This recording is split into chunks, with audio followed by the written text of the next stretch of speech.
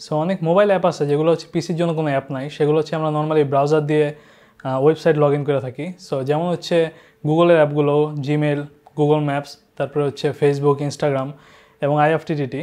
So আইএফটিটিটি কী জিনিস আপনি যদি না জানেন, এখানে খুব ভালো একটা ভিডিও আছে এটা ব্যাখ্যা করা, সেটা খুবই পাওয়ারফুল এবং হচ্ছে খুবই ইউজফুল একটা অ্যাপ। সো এরপরে হচ্ছে বাংলাদেশি অ্যাপ যেমন বিক্রয়, বিডি নিউজ 24, প্রথম আলো, এগুলো হচ্ছে আমরা খুব সহজেই চাইলে ওয়েবসাইটকে অ্যাপ বানিয়ে রাখতে পারি উইন্ডোজে, যেটাকে বলে হচ্ছে web app.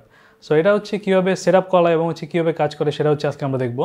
So web app বানানো অ্যাকচুয়ালি খুবই সোজা। আপনাকে হচ্ছে যে ওয়েবসাইটটা আপনি অ্যাপ বানাতে চান সেটা হচ্ছে প্রথমে মাইক্রোসফট এজ দিয়ে লগ ইন করতে হবে।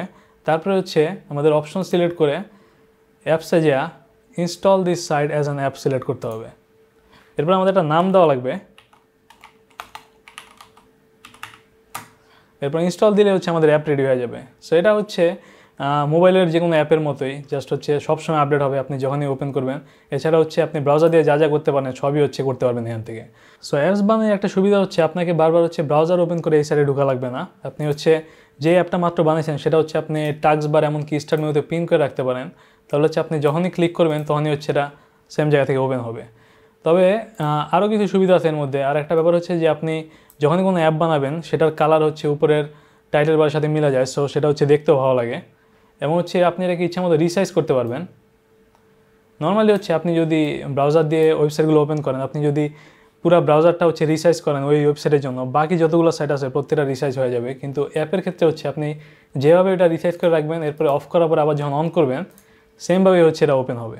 আর আপনার ব্রাউজারে যদি অ্যাড ব্লকের মতো কোনো প্লাগইন ইনস্টল থাকে তাহলে হচ্ছে এই অ্যাপগুলোতে কোনো রকমের অ্যাডভার্টাইজ শো করবে না। সো সেটা একটা অসাধারণ জিনিস। সো ওয়েব অ্যাপ দিয়ে হচ্ছে আরও কিছু অসাধারণ কাজ করা যায় যেটা হচ্ছে আপনার মোবাইল অ্যাপ দিয়েও করা যায় না। যেমন হচ্ছে আমি খবরের কাগজে গেলে প্রথমে হচ্ছে ক্রিকেট পেজে চলে যাই, যেহেতু ক্রিকেট আমার ভালো লাগে। সো আমি চাইতেছি যে আমি একটা অ্যাপ তৈরি করবো যেটা শুধু আমাকে হচ্ছে ক্রিকেটের নিউজই দেখাবে। সো আমরা এই ক্রিকেট পেজটাকে চাইলে একটা অ্যাপ করে দিতে পারি, যে আবার আগের মতো অ্যাপে যা install this site as an app, এরপর হচ্ছে আমরা একটা নাম দিব ক্রিকেটের।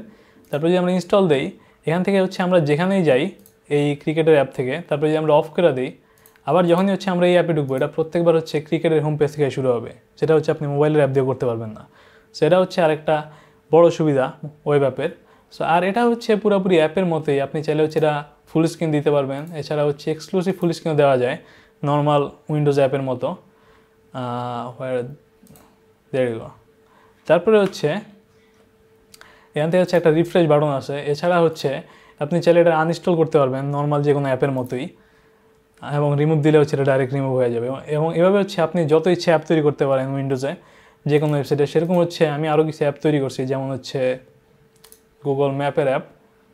সেটা খুবই অসাধারণ একটা ফুল ফিচার্ড অ্যাপ। আমাকে হচ্ছে ব্রাউজার ঢোকা লাগে না, আমি জাস্ট হচ্ছে অ্যাপ ওপেন করে দেখতে পারি ডিরেকশন আবিজাবি যা আছে গুগল ম্যাপ দিয়ে যা যা করা যায় আর কি। এবং এটা হচ্ছে উপরে দেখতে পাচ্ছেন যে আপনি কালার ম্যাচ করে অ্যাপের মেইন কালারের সাথে।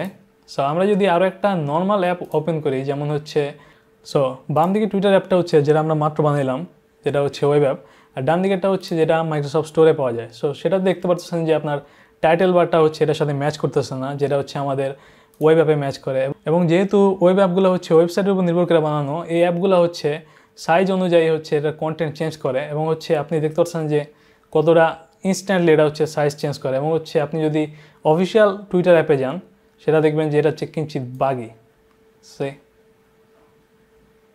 সো এর চেয়ে হচ্ছে ব্রাউজারের অ্যাপটা হচ্ছে বেশি স্মুথ, দ্রুত কাজ করে। কারণ হচ্ছে যেহেতু বেশিরভাগ মানুষ হচ্ছে ব্রাউজার দিয়ে এই ওয়েবসাইটগুলো ভিজিট করে, সো কোম্পানিগুলো হচ্ছে নর্মালি ব্রাউজারে আগে সাপোর্টটা দেয় এবং হচ্ছে ব্রাউজারে হচ্ছে ইউজার ইন্টারফেসটা সবচেয়ে আগে আপডেট করে নতুন কোনো আপডেট আসলে। সো এই জন্য হচ্ছে আপনার এই ওয়েব অ্যাপগুলো অল টাইম আপডেট থাকবে, আপনাকে কখনো হচ্ছে নিজে থেকে আপডেট করা লাগবে না। জাস্ট হচ্ছে আপনি ওপেন করলে হচ্ছে রিফ্রেশ হবে এবং হচ্ছে লেটেস্ট আপডেটটা সব ওপেন হবে। And that's the main thing about web app. এভাবে হচ্ছে আপনি যত ইচ্ছা ওয়েব অ্যাপ বানাইতে পারেন এবং হচ্ছে আপনাকে কোনো ওয়েবসাইট আর ব্রাউজার থেকে লগ ইন করা লাগবে না। আপনি জাস্ট হচ্ছে এখান থেকে অ্যাপ বানিয়ে সেটাই খুলতে পারেন। সেরকম আরও কিছু অ্যাপ আমি দেখাই যেগুলো হচ্ছে আমার নিয়মিত ইউজ হয়, যেমন হচ্ছে গুগল ক্যালেন্ডার অ্যাপ। এবং এটা হচ্ছে পুরোপুরি অ্যাপের মধ্যেই কাজ করে, সব অপশন কাজ করে। এবং এখানে হচ্ছে আমি আমার গুগল অ্যাপে পাবলিক হলিডে শো করতেছে। এবং এটা হচ্ছে আপনি যদি না জানেন কীভাবে হচ্ছে গুগল ক্যালেন্ডারে পাবলিক হলিডে বা ইভেন্টগুলো শো করানো লাগে, সো সেটা যদি জানতে চান আমাকে জানান, সেক্ষেত্রে হচ্ছে আমরা এর উপরে একটা টিউটোরিয়াল করতে পারি। অ্যান্ড তারপরে হচ্ছে বিডি নিউজের অ্যাপ, এবং এরপরে হচ্ছে গুগল ফটোজের অ্যাপ, গুগল ফটোজের কোনো অ্যাপ হচ্ছে উইন্ডোজের জন্য নাই। সো আমি একটা অ্যাপ বানিয়ে নিয়েছি যেটা হচ্ছে বেশ ভালো কাজ করে এবং এখান থেকে হচ্ছে প্রায় সব অপশনই কাজ করে। আমি এখন পর্যন্ত অবশ্য কোনো অপশনই পাই নাই যেটা হচ্ছে মোবাইলের অ্যাপে কাজ করে না। এডিটিং, শেয়ারিং, কমেন্টিং যা আছে সব। And there you go, that's web app. এভাবে হচ্ছে আপনি ইচ্ছা মতো অ্যাপ বানাতে পারেন উইন্ডোজে। অ্যান্ড আশা করি নেক্সট ভিডিও দেখাবেন নতুন কোনো টিপস নিয়ে। Good bye.